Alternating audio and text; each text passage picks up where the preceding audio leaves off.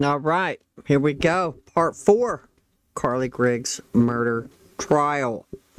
So where we left off in part 3 is we had testimony from the doctor here of the Zoloft. She started out with 25 milligrams. It wasn't doing anything. They upped it to 50 milligrams. Then she didn't like the way it made her feel. She was zombie-like and just spacey. So they subscribed her Lexapro.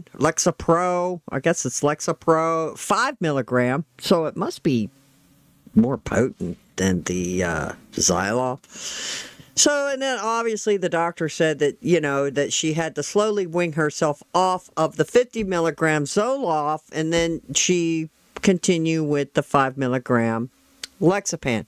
She claims she stopped taking the Zoloft.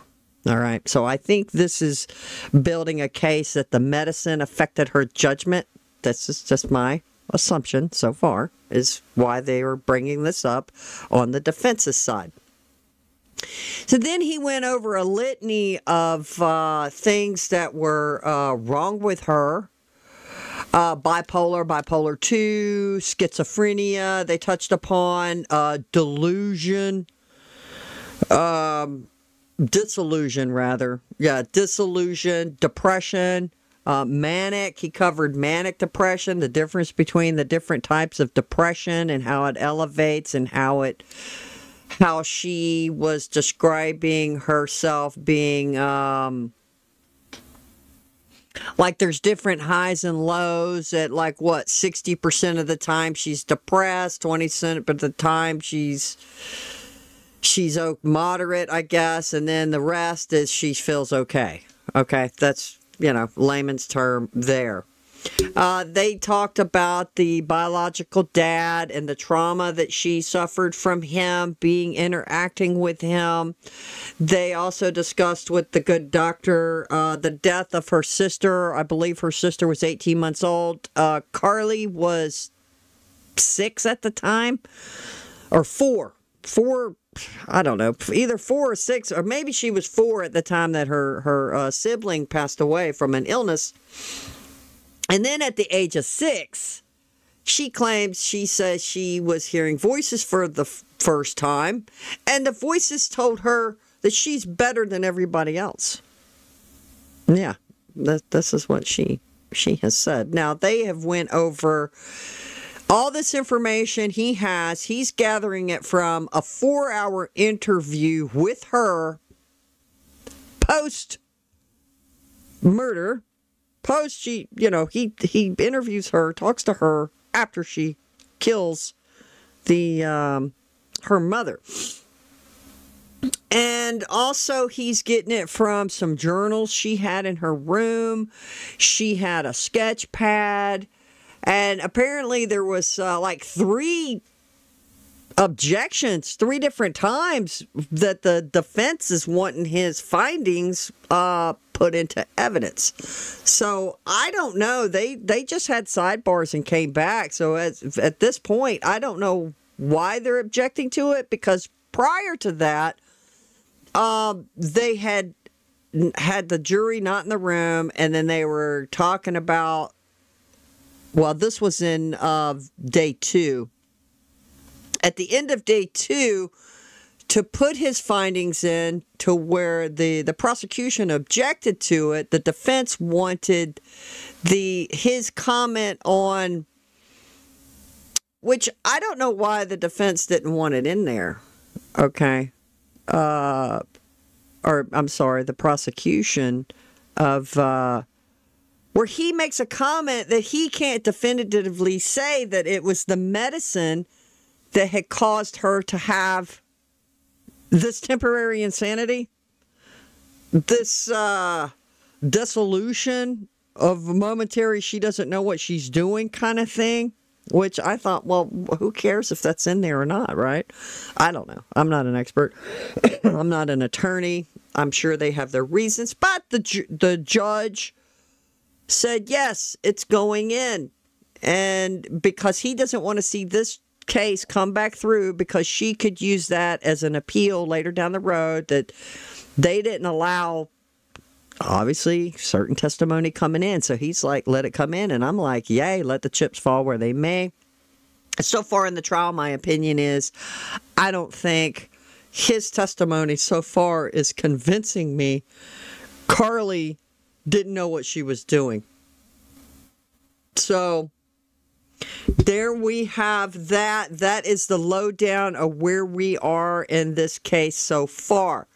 And let's get the rest. The defense is he's still on defense direct. And man, look, we're at 5 hours and 20 minutes. So this might be part 4, part 5, because, we don't want the videos getting too long and people can watch things at their leisure if anybody is watching me cover this. So we're going to dive into this, and I don't know, I haven't skimmed forward at all or not. I stopped it when I finished up yesterday. I did 2 videos yesterday, part 3 and 4, or part 2 and 3, and this is part 4, that the prosecution's not on direct yet, and I am looking forward to how are they going to, cross-examine him, question him, and are they going to talk about the video of her? Now, obviously, he's going to be speculating on her body language and her behavior. Does she seem out of thing? And had they talked to any teachers, anybody who interacted with her at school that day? I haven't seen any. I mean, we're only on day 3, and this trial went pretty fast. Because it is over, and I know you guys know it's over, but I'm just wanting to go through it. I'm fascinated about everything that's happening and what leads to the final judgment. But I haven't seen so far nobody from the school, a teacher. I mean, maybe that's yet to come. But when I started this yesterday, the judge asked because he was getting irritated with him, by the way. He was getting irritated with them because the prosecution didn't have stuff printed out for the defense. And then the defense didn't have the video from the officer that found her on the side of the road. His body cam. Oh, it was a mess. He was getting mad. And then they had to figure out what's going to be admissible and this kind of stuff. But, man, here we are. Here we are. And the judge said, well, do you have anybody else to come on while we're waiting for this to get printed out and the video to be? And she's like, no. The defense said no. That's the only 2 people she had for yesterday. I mean, for day 3, rather. Because it is past tense, but it's present tense right now for me. But do they not have anybody else? I mean, she said no.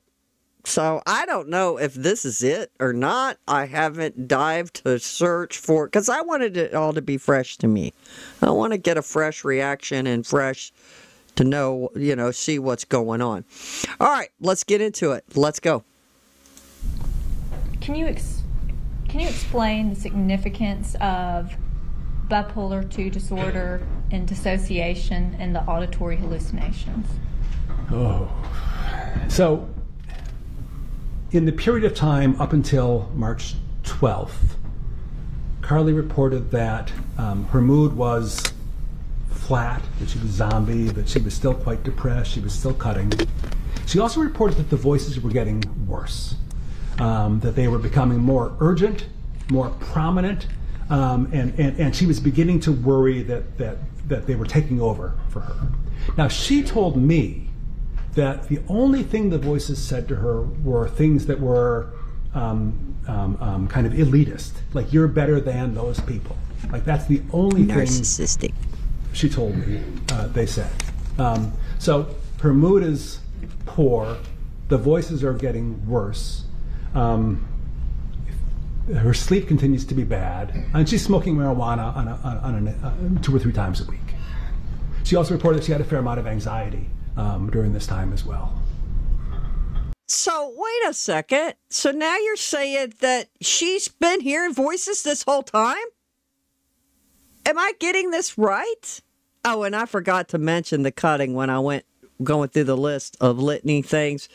And I was wanting to see some evidence of the cutting. Did they take a picture of her leg? She should have some scarring if she's been cutting for 2 years. I know someone that did this when they were a teenager. And yes, they have scarring on their arm.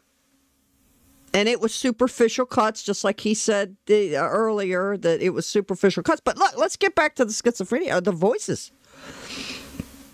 So she's, all of this is getting worse? She's hearing voices? What's going on here? What? She should have been in some kind of hospital or something.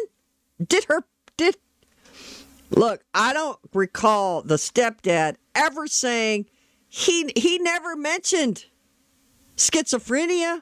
He said he never saw her, whatever. She's just a kid. All right, let's go, because Dad, blame. Okay. Your Honor, may I approach?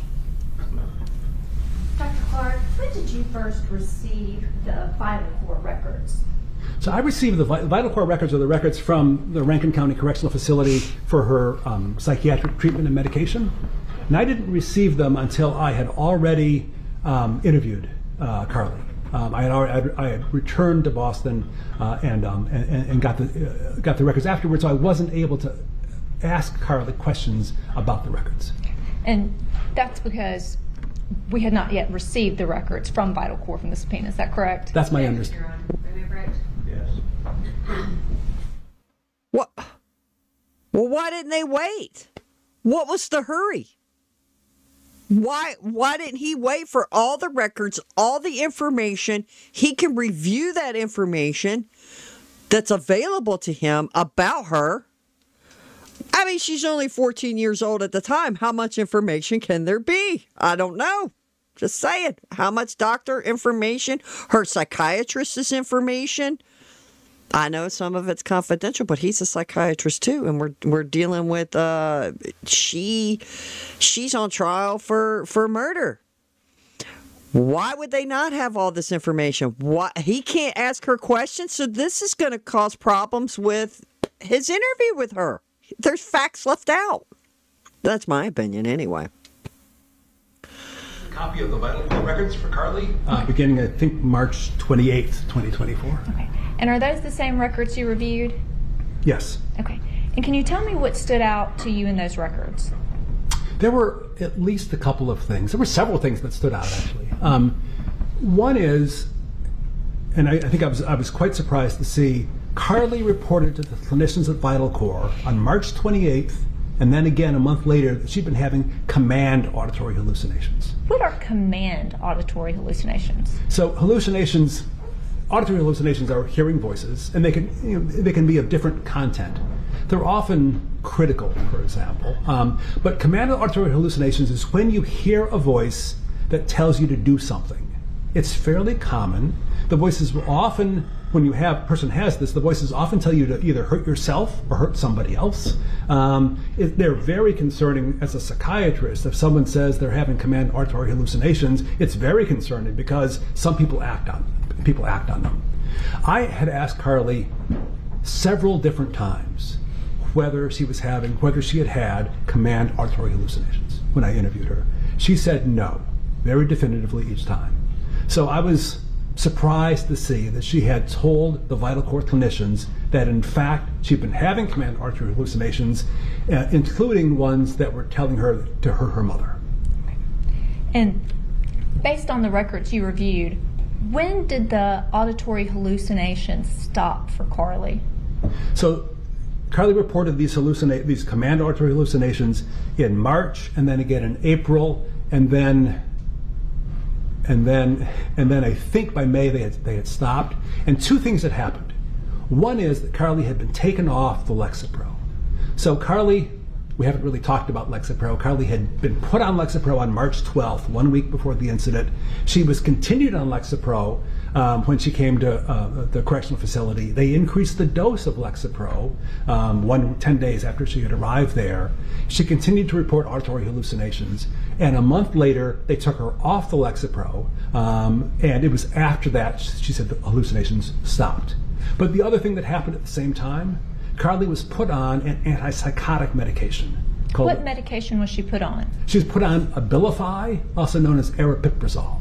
So on March 28th, she reported these auditory hallucinations. She was diagnosed with major depressive disorder with psychotic features and treated with an antipsychotic medication, Abilify. And then in April, the dose of Abilify was increased from 5 to 7.5 milligrams. And the Lexapro was stopped. So those two medication changes occurred, and Carly reported subsequently that the voices had gone away. What dosage, was her dosage of Abilify raised at any point again? Yes, at the time that I saw Carly in the end of August, she reported being on 10 milligrams a day of Abilify, and that's what the records would reflect starting in July. And what stood out to you about that dosage? So when I met with Carly, she told me she was on Abilify. I didn't know what dose she was on, and she didn't know. She told me the Abilify had been really helpful for her. Typically, in my experience with adolescents who've never been on an antipsychotic before, I'll use 1 or 2 milligrams of Abilify. Can be a very potent medication. It can be very sedating. And typically, what I see with adolescents, especially those that have not been on antipsychotics before, is they might be on 2 milligrams, maybe 4, maybe 5. Carly told me, or I found out, that she was on 10 milligrams a day, which surprised me. It is rare for me to see a teenager on that high a dose unless they've either have really significant behavioral problems and have been on a lot of antipsychotics before, or they have a serious mental illness like schizophrenia. Okay. And what is the highest dose of Abilify? So typically 10 to 15 milligrams a day is considered the maximum dose. Abilify is an antipsychotic medication used to treat conditions like schizophrenia. Most typically, again, 10 to 15 milligrams a day. It's also used for many other things, right? It's used to help with depression. It's used to help with kind of emotional overload. It's used to help as a mood stabilizer. But 10 to 15 milligrams a day is kind of the typical upper limit.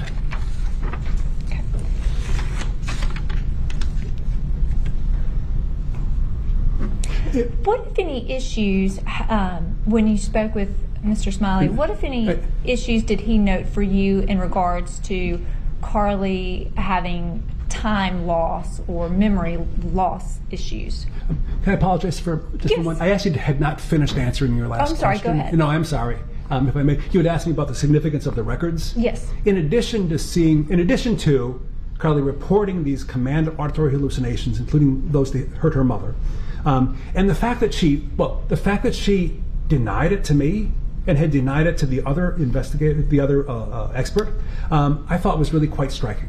I thought it was quite striking. And so what I took from that is that it was most likely that Carly was denying and minimizing the auditory hallucinations. I thought, I have to think, is she malingering here, right? Isn't this convenient that she's coming up with this story now after she's been arrested, right? That's like probably the central question. I would think if she was malingering, she'd be leading with this. The voices told me to do it. She denied it up and down with me. So the fact that she had it and now was saying no, I thought was really fit with the pattern that she was denying and minimizing what had happened. What do you mean by malingering? Sure. So malingering is when an individual fakes it, I guess, or comes up with symptoms or exaggerates symptoms for some secondary gain, like to get something. And so, for example, if someone who's, let's say, has an opioid addiction might come into the emergency room complaining of some sort of pain in order to they'll make it up in order to get opioid. In this situation, Carly has a lot of incentive to say it wasn't my fault, right? Obviously, she has a lot of incentive. And so the question is she telling us these things now because she wants to try to get out of it? And I'm still giving a long-winded answer to your No, you're fine. Go ahead. question. So Her being on Abilify, I think, is very important. And the fact that Carly reports, and she's been very consistent about this, once she got on Abilify, and once the Lexapro was stopped, she's felt good. She has felt like her mood is really pretty good, and the mood swings have stopped. So she's very consistent in saying, this works for me. So I think that's striking. The auditory hallucinations, or the disappearing auditory hallucinations, are striking. And then the third thing is, Carly was reported by the clinicians to have been crying every day for months, to be have been quite distraught, quite depressed, quite hopeless, very sad, just tearful. From April through May and then June. And then since July or August, her mood was much better. She still, I think, misses her mother tremendously, she said to me, but she says her mood is better. I realized, I was actually, preparing for this yesterday, and I was reading this, and I realized the pattern that this represents, I think, is a pattern of what's called bipolar depression. A pattern of depression that occurs after a manic or a mixed state. So that typically when someone with bipolar disorder has mood elevation or a mixed state, a lot of agitation, it's followed by a crash. That they will frequently, for some people really quite predictably, they'll have a terrible bout of depression, which is deeper and longer lasting than most depressions. It really can be quite awful. And then they can feel much better. So for me, looking at how awful Carly felt for those 2 or probably 3 month period of time, and then how much better she felt after that, to me, that's very consistent with the pattern of, again, bipolar depression that comes in after having had a manic or a hypomanic episode. Okay, so let's say what he's saying really, truly applies to Carly. She was disillusioned. She's suffering from depression. She's hearing voices telling her to hurt her mother, hurt herself.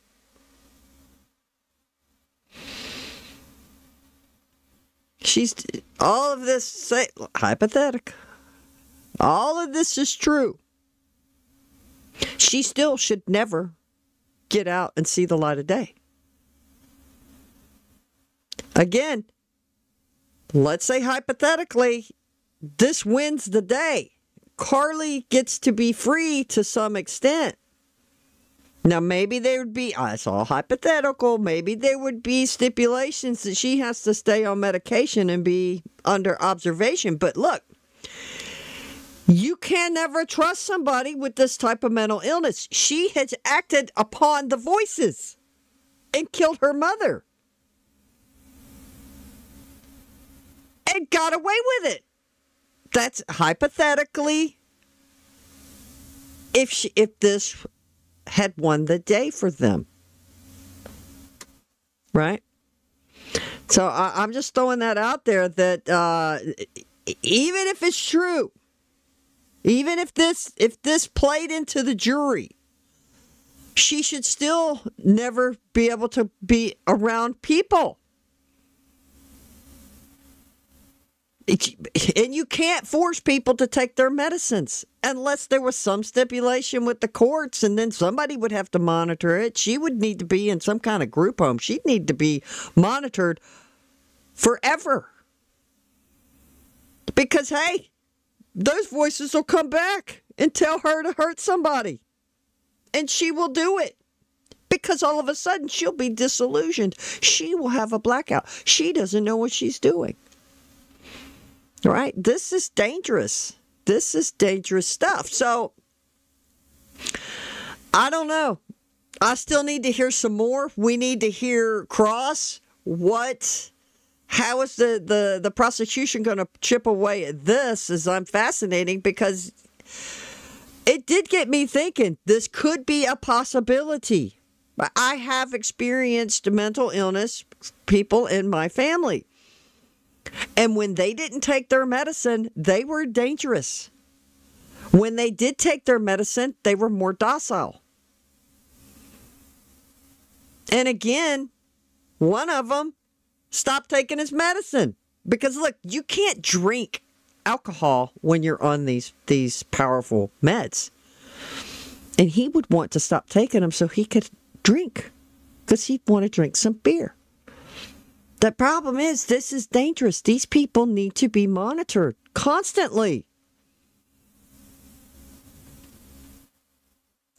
Isn't it fair to say, though, that one of the reasons Carly might have been, having these daily long crying spells was because of her circumstances? I think that's very fair to say. I think absolutely. I was struck by how distraught she was throughout, really for a long period of time, and then how much better she felt relatively quickly by the end of the summer, where she's still in the same circumstances as she was before. What I take from that is there's likely a biological component to that. I'm not saying she didn't miss her mother. I'm not saying this is anything but a terrible position for her to be in, but I think there's a biological component. Okay. And is Abilify the first time, based on your interview of Carly and the records you reviewed, that she was put on an antipsychotic medication? Yes.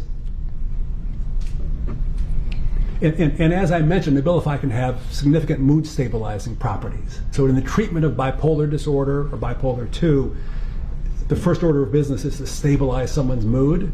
That's sometimes done with a mood stabilizer like lithium, but also medications like Abilify are frequently used to help stabilize someone's mood.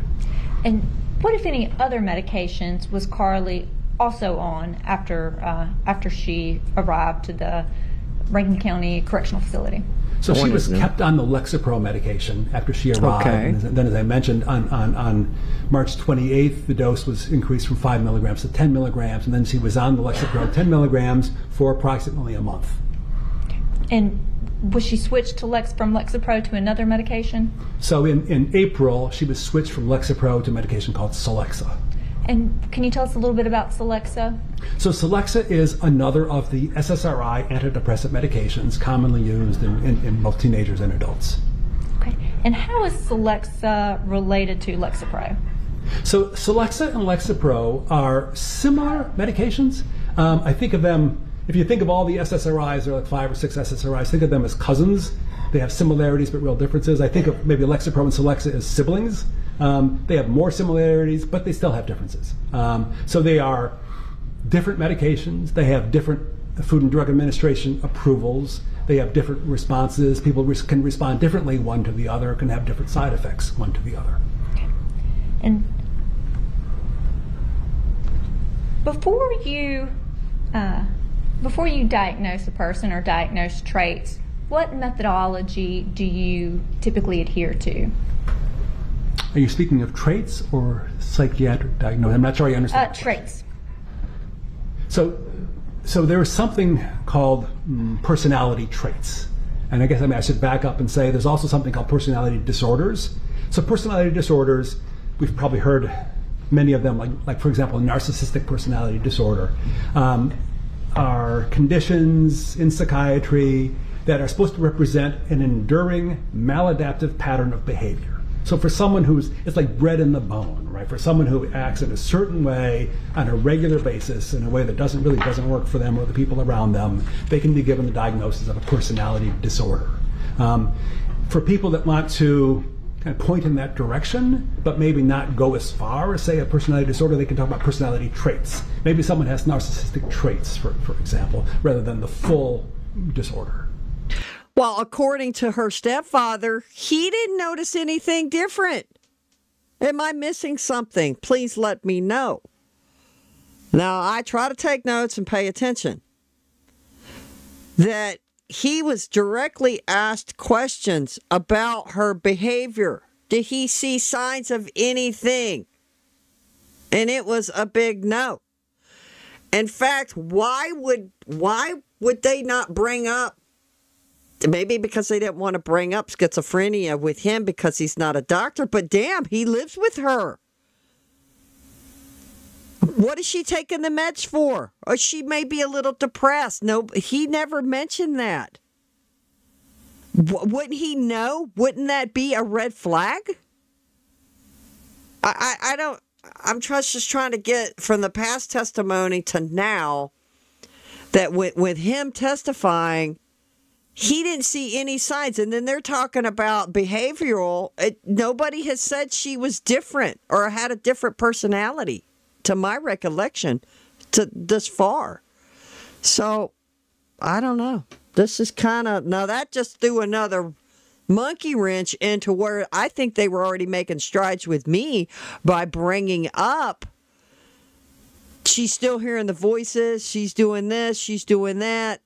You know, okay, I can see that. I can see that happening. But I would think she should never be out. She should be put in a loony bin forever. Anyway, that's my opinion. Even if she was hearing voices and she's having this psychosis, all this event that they're talking about, then yeah, she still needs to be locked up because this could happen again. That they build up resistances to this medicine, y'all. They have to switch their medicine. They have to be monitored, and God knows what's going to happen when they do that, right? So these kinds of people, especially if they've already committed a heinous crime, they should never walk amongst us. And I'm not just saying lock them up and throw away the key. Yeah, but I meant like her family supporting her, showing her love and support, but she still never should get out. Would you want her in your home? Hell no. No. No. No, you wouldn't be able to sleep at night. You would not be able to sleep at night. At least I would not. But anyway, just bringing up the point that they were just talking about, her behavioral, any mood changes. I mean, are we talking Sybil here? I mean, nobody has said in any testimony, well, the only person I've seen testify was the stepdad. The rest were officers. The people from the coroner. So he's the only one, and he is saying no. And he lives with her. Unless they had something from one of the kids that we didn't get to hear the testimony from. I don't know. There we go. And so, in answer to your question, how do you diagnose? I'll say maybe two things. One is, they're hardly ever, in actual clinical practice, it's hardly ever done. I almost never see someone who's been diagnosed with a personality disorder. You read about it a lot of books on the shelf about it. But it's just not very terribly helpful in practice. That's multiple personality. It can be really stigmatizing. I mean, if you say, and what are you going to say to your patient? Oh, I'm diagnosed with narcissistic personality disorder, and they will never come back. And you really need to know someone well to do it, right? It's not just how they are in this particular interview with them, but it's about how they are over time in many different settings. So, do you think her demon, the voices, and I'm not trying to be funny because it can be funny, but look, she's saying she's hearing voices. I wrote notes that the voices said she's having hallucinations on a command order hallucination, whatever that disorder is, ordered her. Where she would hurt herself or hurt someone else. Okay. So she's going to do that. So did the voices tell her to do this? Was she faking it?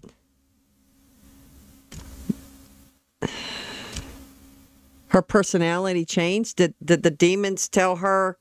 Well, we all know that earlier he said that the voices had told her she's better than everybody else. So let's just say, hypothetically, this voice that she's hearing is narcissistic.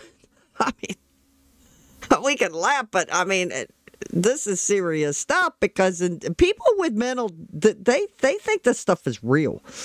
In their psychosis. But I'm just pointing that out because, damn, I see a connection. Maybe that's why they're bringing it up.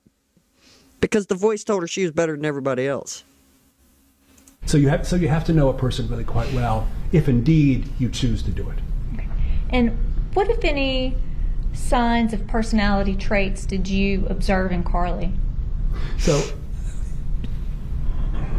I've really testified already. I think I observed her to be somewhat dutiful, to want to be a good kid, to want to please her mother, to be a good student. I mean, she had a degree of confidence about being a good student, and being like one of the smartest kids in the school. And beyond that, I really saw her as kind of falling within the normal range of kind of adolescent girl, aside from her mental health conditions. And based on your observations and interview with Carly and the documents you reviewed and her family members that you spoke to, would you characterize Carly as callous?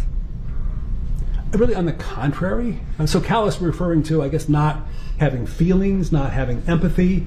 There is a term in psychology of callous unemotional traits, typically referring to individuals, many of whom go on to become have serious problems with the law. Individuals who just don't care, don't have real attachments, don't have real empathy, who are just, I guess, cold and often cruel, and limited ability to experience remorse. And I don't see that with Carly at all. Okay. Just observing Carly. I'm not a body language expert. But there seems to be a disconnect with her. This is my opinion. And watching her from day one to now, when those tears would come on and how bad they're coming on. Now, we all saw it. When the dad was when they played the 911, when they played Lewis's body cam footage, the officer that was first on the scene, she is boo-hooing. She boo-hooed during the defense's opening statements. She didn't during the prosecution's opening statement. Because the prosecution was saying, Carly did this. Carly did this. Carly went in that room. Carly shot her mom. Carly killed her mom. Her mom's in there. You're going to hear a 911 call, blah, blah, blah, blah, blah. I went down the litany. Carly looked visibly scared. Her eyes were going batting back and forth. Go back and watch it. I think each of them's opening statement is maybe 30 minutes apiece or so. It's not really long, but it's enough. And here comes, and it was all in day one. Prosecution went up first, then the defense, and then they started calling people up. They did it all in one day. Because sometimes opening statements take a really long time. But anyway, so here comes the defense. We're going to show that Carly, blah, blah, blah. And then she has a different take on talking about Carly, and Carly is boo-hooing. Why would she not boo-hoo? She's scared when the prosecution's talking. But she cried when the defense was talking. What does that mean? That's telling me she's kind of sociopathic where she's feeling sorry for herself. This is empathy for herself. Now, I could be wrong. I'm not a specialist in anything. I'm just... It's so much crap I've watched before, and just trying to pinpoint, and I have a right to my opinion. But how about when the guy, the first detective that was on, not Cotton, but the other guy, I forgot his name, by the way. He had a beard on in the video of Lewis's camera on the scene, but he had shaved. He was clean shaven in the trial. So he's on, and he's describing in detail where her mom's body is, how she was shot. A cloth was put over her face. To me, that's kind of disturbing testimony, and he was on direct. Not a peep from Carly. Not even a nervous twitch. She just looked bored. And this trial ain't been very long. I mean, it's not like she's sitting through weeks of this. No. This is happening rapid fire. This is day 3. This trial's almost completely over already. So we're just talking day 1, day 2. Day 2, we've got this first detective on the scene. He's on the stand, and he's describing things in detail. And they're talking about the video. Not a peep out of her. So just go back, if you're fascinated with trials like I am, go back and skim through and see her how she reacts through different time periods. And again, I'll reiterate, this is a rapid fire case. This isn't weeks on end. Several weeks of trial where she's probably just worn down, and I would give her that. But no, this is fresh each day. And this is day 3. And most of today, she seemed bored. She's cranking her head, yawning, sitting like this, sipping on her Diet Coke or whatever it is she's drinking. Apparently she has. Now, I had asked the questions before, is she still on medication? And yes, she is. That answered my question. My question is when they started talking about this Zoloft, not Zoloft, Zolex, this other medication they put her on, and then what's the Abilify? When I'm kind of confused on when did she start the Abilify? Or she was on the Zolex for a month, he said, and then what? Then she went on the Abilify? Or was she on the Abilify for 10 grams a day? Whatever. The point is, I guess it answered my question that she still is taking medication, and the voices had stopped. So she'd been hearing voices this whole time, people, according to this testimony. And no backup from the stepdad. Wouldn't you think he would have mentioned that? Like when they said, "Well, how was her demeanor?" When they were direct asking him questions about her behavior, has he seen anything, noticed anything out of the ordinary? No, nothing. Did he bring up? Yeah, she's been hearing voices. We got her on meds. Damn, he never said any of that. Why would he not? To me, I think that would have helped her case. Just saying. Based on your interview and observations of Carly and also your discussions with her family members, would you describe Carly as diabolical? No. Okay. Would you ever describe someone as diabolical that you're evaluating? I can't imagine that I would. No. And well, why not? If they are, they are. You're a psychiatrist. There are diabolical people.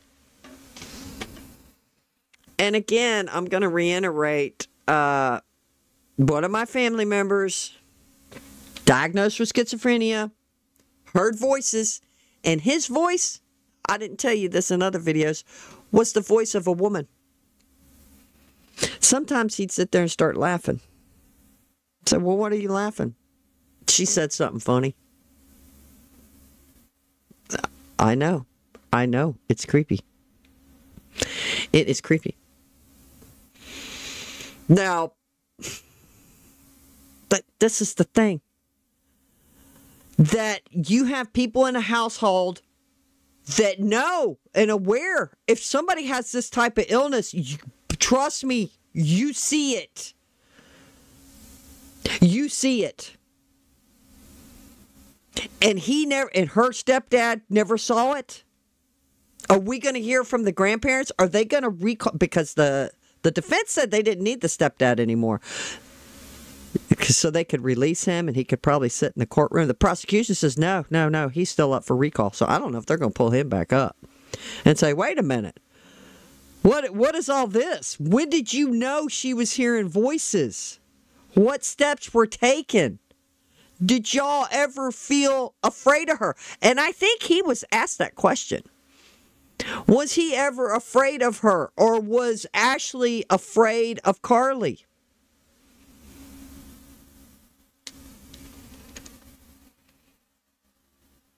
These are all good points. Because, Dad, blame. You've got somebody displaying all of this. It is apparent in the household. And is she diabolical? Is she hiding it? Is she lingering? Is that the word? Which means faking it? Now, he said she was minimizing, so was she smart enough to know I need to hide all of these things from everybody? Like I told you, my family member knew when to shut up.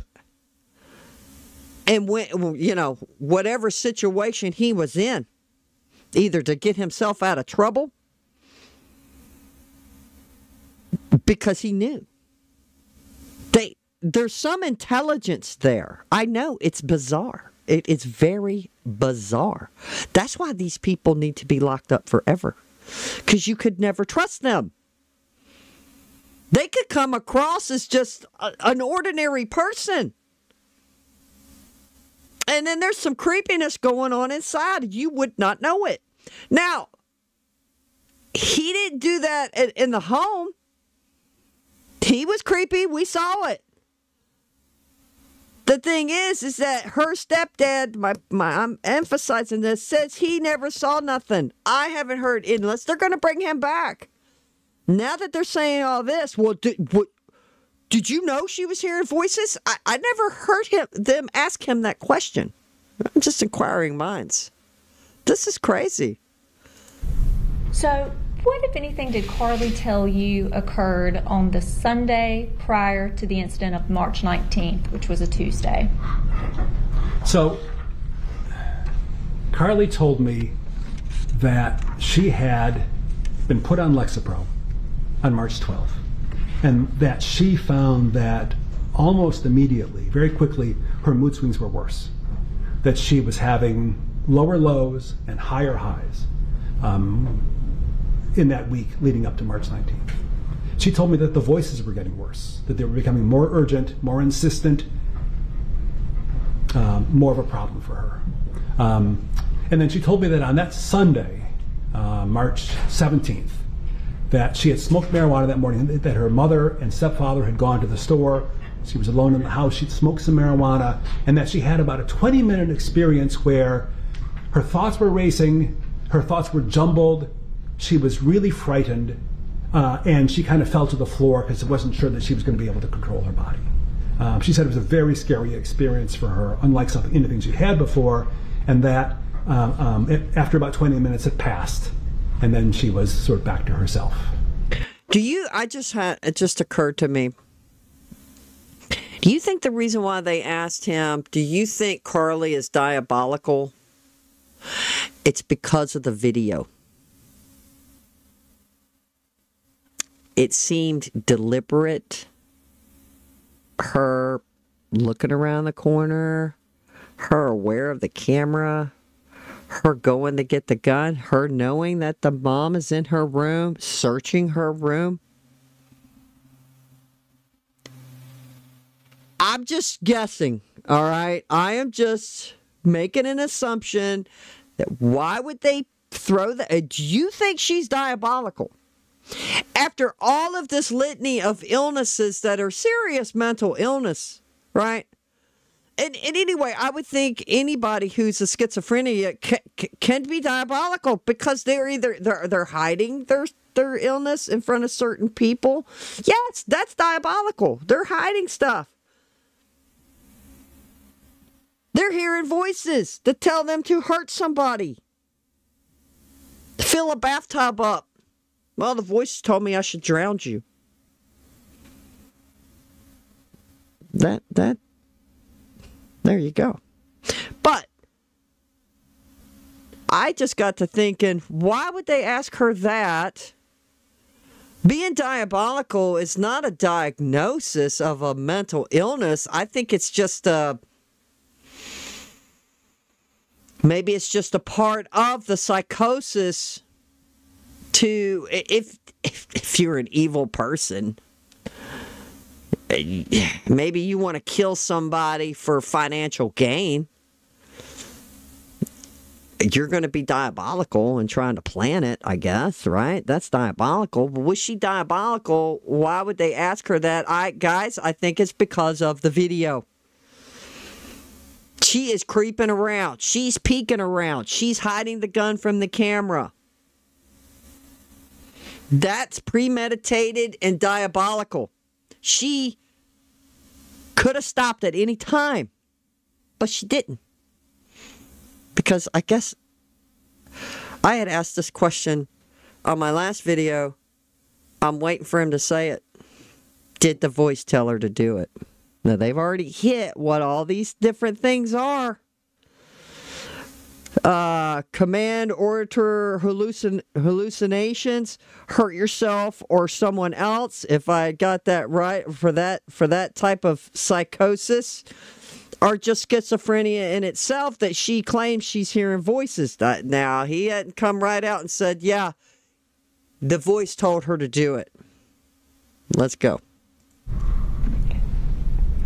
And how can we make sense of the fact that a low dose of a widely used antidepressant could have such an impact on Carly's symptoms so quickly? So the SSRI medications are widely used, generally considered safe, approved by the Food and Drug Administration, and most adolescents do just fine with them. They don't always work all that well. Sometimes they do. But there are a small number of individuals that have dramatically bad responses to these medications, most particularly in terms of suicidality. Right, so there's a small number of individuals. It's thought to be maybe 1 or 2% of people that take the medication, where fairly quickly they can become quite suicidal, just kind of out of the blue. They had not been suicidal before. They're given a medication like Prozac, and all of a sudden they get suicidal. So the Food and Drug Administration has mandated what's called a black box warning, which is that when you get your package insert from the medication, there's a thick, heavy black box that says warning. You need to be worried about, for individuals, for adolescents from the ages of 16 to 24, you need to worry about the risk of suicidal ideation caused by this medication.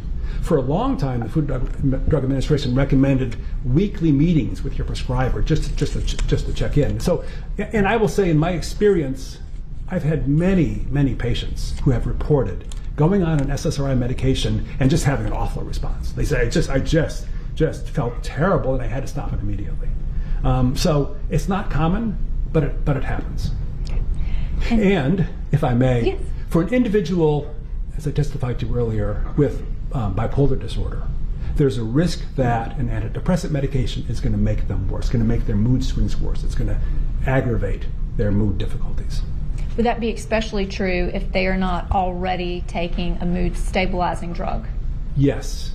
And I think it's often the case that an individual, once their mood is stabilized by a mood stabilizing medication like Abilify, once their mood is stabilized, they're able to tolerate an antidepressant. Sometimes it can be really helpful for them. So it's not surprising to me that Carly now is on a mood stabilizer medication, Abilify, and is able to tolerate Celexa, and the combination seems to work for her. What, if anything, did Carly tell you about the events on March 19th? What Carly told me was that she had woken up that morning groggy and irritable. She had not smoked marijuana. She had a hard time paying attention in class the first time that had happened. That she went to, she typically got a ride home from her mother, who was a math teacher at the school. And so that she went to the mother's classroom at the end of that day, and that the mother, I guess, informed her that she knew that Carly had been smoking marijuana. Carly told me that she said that her mother had a sixth sense about it. I don't think that Carly knew that someone else, a friend of hers, had told the mother. But Carly told me that the mother knew that she'd been smoking marijuana, that they drove home as usual, that when they got home, Carly went to the backyard to let the dogs out, and that her memory went blank at that point. Wow. I went ahead and stopped it just for a moment for a big wow. I did a hypothesis, a theory, in my last video, that I did know the mom knew before they left the school that a kid had informed her Carly's doing one thing or another. And that I assumed that Carly and her mother brought this up to her on the way home.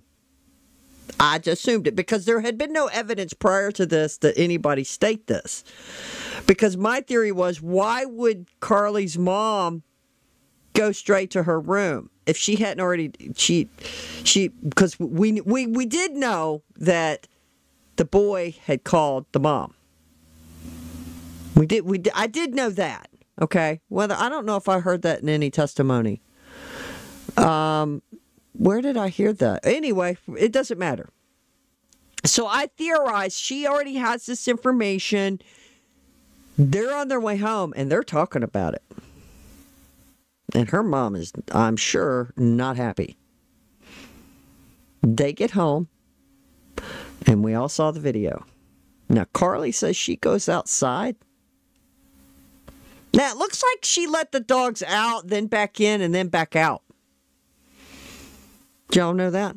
Did y'all see that? Maybe they should play the video again while he's talking about it. Because I did want to hear what did he have to say about watching the video. Now, okay, well, I just paused it. He says, Carly said she went blank at that point.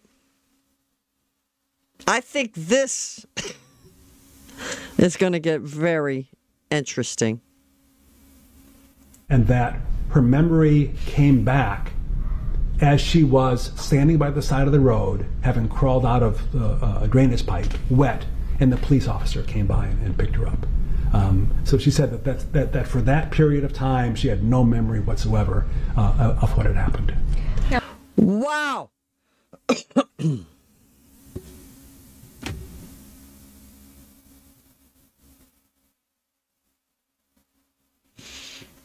I don't believe it. And I'm going to tell you why. Remember the video of the officer who found her on the side of the road, which the defense tried to disclaim him because he turned off the audio of his camera. So on his camera is the one filming her get the swab, RS, whatever the technical name, whatever. They're looking for the gunpowder residue on her hands. And she's like, what is this? And he says, oh, they're checking to see if you have gunpowder residue on your hands. And then he said, well, which hand did you shoot with? And she said, I think it was this one. Now, he just said Carly told him. She went blank from when the moment she went outside to let the dogs out. So that means she's completely blank while she's doing all that craziness in the house. Then she leaves. She goes and runs away with her friend. Crawls. I was wondering how she got all soaking wet. Crawls and hides in a drainage ditch. And then miraculously, when she crawls out of the drainage ditch, she's standing on the side of the road and all her memories come back. So if that's true, wouldn't she be in complete shaken shock of the realization? Well, no. Let's back this up because she's still claiming she didn't do it. So she's standing on the side of the road. All of a sudden now her memory comes back. But what does she ask him? She asked that guy, well, how's my stepdad? It wasn't, how's my mother? So then, okay, so her memory comes back. She's not in a fog, but now she remembers the fog? How does that work? Well, it seems like a dream. Maybe she could say that. It felt like a dream. But she didn't ask while she was standing there getting her hands wiped down for gun residue, she asked about her stepdad. She did not mention her mother. And the guy said, I can't talk about that with you, baby. And he called her baby. He said, I can't talk about that with you, baby. I can't comment on that.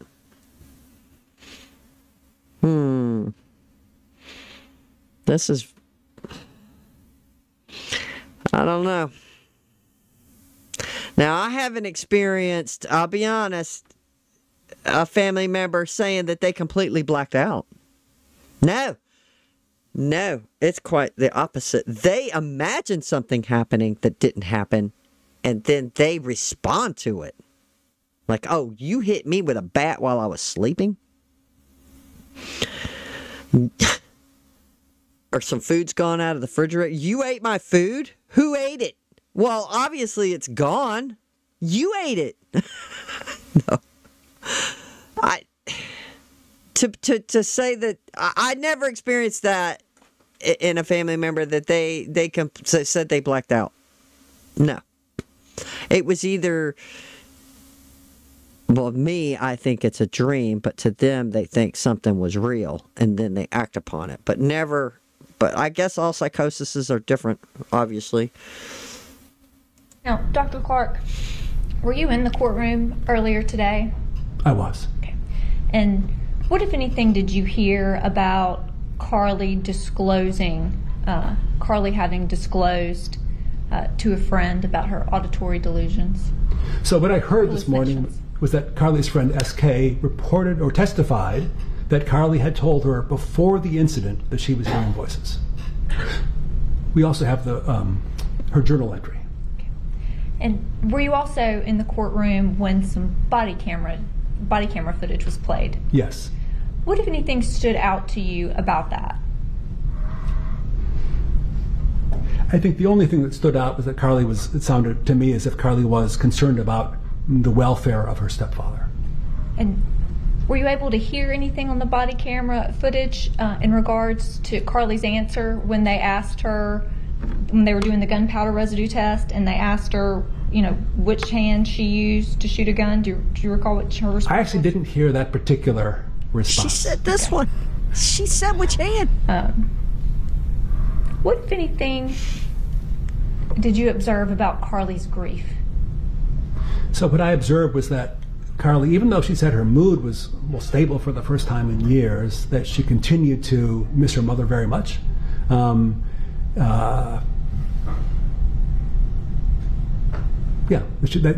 she missed her mother very much, and that she had been really having a very difficult time in the time since the incident. To me, that answer was vague. I mean, if it would seem like he would say, she is just overwhelmed with grief. Obviously, she is not. She just misses her mother very much, and she's having a difficult time. Then maybe that's because he's a doctor and he's more clerical in how he's speaking. But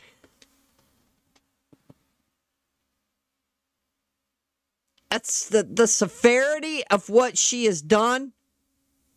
She'd be a nervous wreck every day. And not being able to sleep. Dark circles under your eyes. Good Lord. You blew your mother's face off with a .357 Magnum. Are you kidding me? So, we have more medication. Yes, it answered my question. She was still on medication. I don't recall hearing nothing from the stepdad about her hearing voices, and not until now, probably because the defense or the prosecution did not bring it up. But I think I would, if I was the jury, I would want to know, when you asked the stepdad, had you seen anything in the mood change or anything different about her? The only thing I recall he's saying is that she was depressed. That's it. He didn't say, well, she was severely depressed and she was hearing voices. I mean, he should have said all that. But he didn't. He didn't. Do you think your wife was scared of her? No, she wasn't scared of her. No, they did not talk about all of these horrible mental illnesses with the stepdad. That would have opened the door for it when they asked her, asked him, have you seen her angry? Any changes in her behavior?